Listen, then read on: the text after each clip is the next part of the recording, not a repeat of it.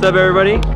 Name's Kai Carpella, and I'm here to talk about the Honey Badger. I've been skiing this ski all around Utah this year, you know, hitting Woodward, Park City, Brighton, Powell. I love this ski because I love to hit rails, jumps, all park, urban, all that. It's a super stable ski, so today I was keeping it a little bit more smooth and hitting rails, jumping over the end, doing safety grabs, but then also doing, you know, a couple taps here and there, spins on the rails.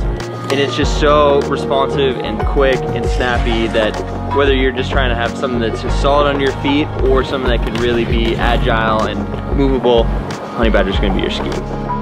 So, you know, the Honey Badger, it's a price point ski, and whether, you know, you're like a ripping park skier or you're just getting into it, this isn't gonna break the banks. You can learn your first, you know, rail slide, or, you know, learn your first 2 Pretz 8 off.